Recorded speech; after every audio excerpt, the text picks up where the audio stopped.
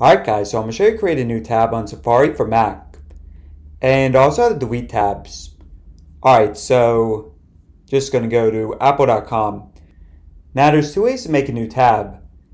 So the first way is actually easier to remember, but it's not as quick. So if you press on the plus in the top right, then you see we made a new tab here.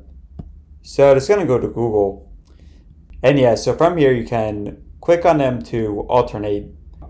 Alright, now a faster way to do this is by holding down Command on your keyboard and pressing T.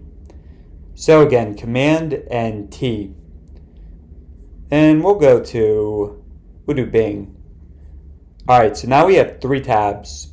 So if you want to, you can actually drag and move around. But if you want to close one, you're just going to press on the X. So I'm going to close Google.